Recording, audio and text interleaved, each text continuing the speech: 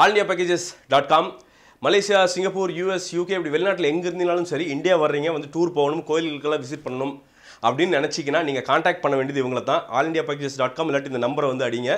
உங்களுக்கு தேவையான customise tour package உங்கள் விருப்பத்துக்கு ஏற்ற மாதிரி பண்ணி இங்கே பிக்கப்லேருந்து கடைசியில் வந்து உங்களை ஏர்போர்ட்டில் ட்ராப் பண்ணுற வரைக்கும் அவ்வளவு எக்ஸலண்ட்டாக வந்து சர்வீஸ் தருவாங்க.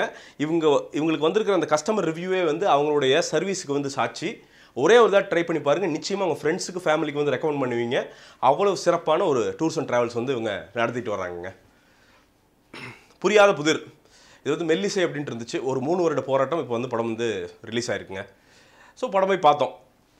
ரொம்ப பிடிச்சது என்னென்னா விஜய் சேதுபதி வந்து அவ்வளோ ட்ரிம்மாக அழகாக தெரிஞ்சார். இதே மாதிரி வந்து நிறைய தெரியல, ரொம்ப யூத்தாக தெரிஞ்சார். கிட்டத்தட்ட வந்து ஒரு 3 வருஷம் யங்கர் கண்டிப்பாக அந்த படத்தோட டியூரேஷனு. ஆனால் அதை தாண்டி வந்து பார்த்திங்கன்னா ஒரு ஸ்மார்ட்னஸ், ஒரு சாம்னஸ் ஒன்று இருந்துச்சு. ரொம்ப ரசித்து பார்த்தேன் அப்படின்னு சொல்லலாம். காயத்ரி தமிழ் பேசுகிறதும் சரி, அவங்களுடைய நடை அப்படிங்கிறதும் சரி ரொம்ப இயல்பாக இருந்தாங்க.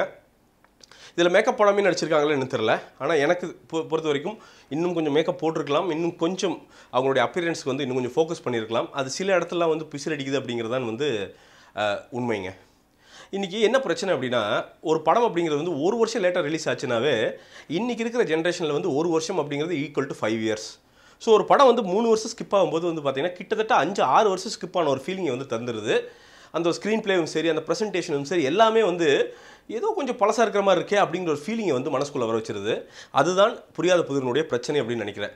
ஆனாலும் அந்த ஃபர்ஸ்ட் ஆஃப் அந்த ஹேண்டில் பண்ணியிருக்கிற விதம், அந்த மிஸ்ட்ரியை வந்து அவங்க கொண்டு வந்திருக்கிறது நம்ம அப்படியே பசில் பண்ணிகிட்டே இருக்கு. என்னடா அது, ஏன் நடக்குது, இது எப்படி போய் முடியும் அப்படிங்கிற அந்த பசிலை வந்து அப்படியே கண்டினியூ பண்ணிகிட்டே இருக்காருல்ல. அந்த இடத்துல வந்து ரஞ்சித் வந்து ஒரு மிகச்சிறந்த டைரக்டராக வந்து தெரிகிறாரு. அதே மாதிரி வசனங்கள் ஹேண்டில் பண்ணியிருக்க விதமும் பாடல்கள் எடுத்திருக்க விதமும் பார்த்திங்கன்னா அவ்வளோ பாசிட்டிவாக அழகாக இருக்குது அப்படின்னு வந்து சொல்லலாங்க. இதே நெகட்டிவ் அப்படின்னு நீங்கள், அதாவது இது பெட்டராக பண்ணியிருக்கலாம் அப்படின்னு சொல்கிறது அப்படின்னா, செகண்ட் ஹாஃப் பொறுத்த வரைக்கும் பார்த்தீங்கன்னா ஒரு படத்துக்கு மீறி ஒரு 1.5 படம் பார்க்குறோமோ அப்படிங்கிற ஃபீலிங் வந்துடுது. கொஞ்சம் லென்த்தியாக போகிற மாதிரி ஒரு ஃபீலிங் வந்துகிட்டே இருக்குது. ஒரு பாடல் தேவையில்லாததோ அப்படின்னு வந்து தோணுது. இதுக்கு எல்லாம் முத்தாய்ப்பாக வந்து என்னென்னா, அந்த முடிவு அப்படிங்கிறதெல்லாம் வந்து ஓகே, நமக்கு வந்து நியாயமாக ஓகே, இப்படி கூட நடந்துருக்கலாமா அப்படின்ட்டு. ஆனால் ரொம்ப ஒரு சினிமாத்தனமாக தான் வந்து ஒரு ஃபீலிங் இருந்துச்சு. அதே மாதிரி ஒரு ஃப்ளாஷ்பேக் போர்ஷன் போயிட்டு அந்த ஃப்ளாஷ்பேக் வர்றப்போ வந்து அந்த ஃப்ளாஷ்பேக் மொத்த படத்தையும் வந்து பார்த்திங்கன்னா அப்படியே வந்து டாப் கியரில் போயிட்டு இந்த படத்தை தூக்கி ஃபஸ்ட் கியரில் வந்து மாற்றுற மாதிரி ஒரு ஃபீலிங் இருந்துச்சு. அதுதான் இந்த படத்தை ஸ்லோ பண்ணுறது. செகண்ட் ஹாஃப் முடிஞ்சு வெளில வரப்போ வந்து என்னென்னா, இன்னும் கொஞ்சம் பெட்டராக இருந்திருக்கலாமே அப்படிங்கிற ஃபீலிங்கோடு தான் வந்து வெளிவர சொல்லுது. இதுதான் எனக்கு தெரிஞ்சு வந்து புரியாத புதிரினுடைய பிரச்சனை.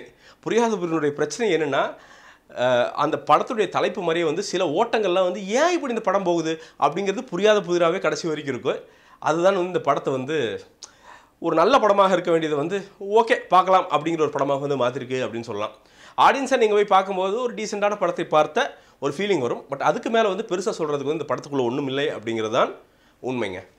இந்த படத்திற்கு என்னுடைய மார்க் அப்படிங்கிறது வந்து கண்டிப்பாக ஒரு 100க்கு வந்து ஒரு 60 மார்க்கள் தருவேன். சினிபி ரேட்டிங் cinebi.in அப்படிங்கிற இடத்துல போய் நீங்களும் ரேட் பண்ணலாம். இல்லாட்டி அவங்களோட iOS ஆண்ட்ராய்டு ஆப் இருக்குது, அங்கேயும் போய் வந்து நீங்கள் ரேட் பண்ணலாம்.